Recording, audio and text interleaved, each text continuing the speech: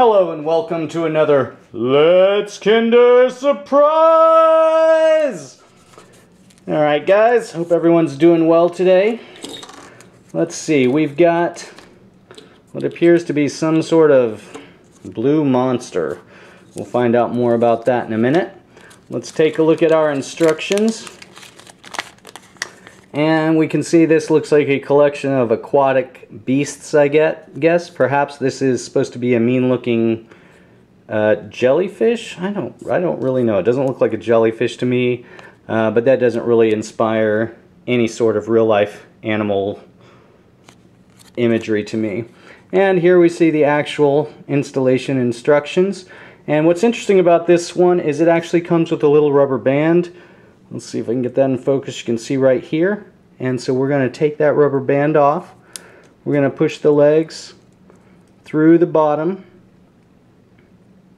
And once those are through, we're going to put this rubber band on, which I may have to go off camera to do, but it'll be stretched across both ends. And yeah, I'll do that off camera, show you what it looks like.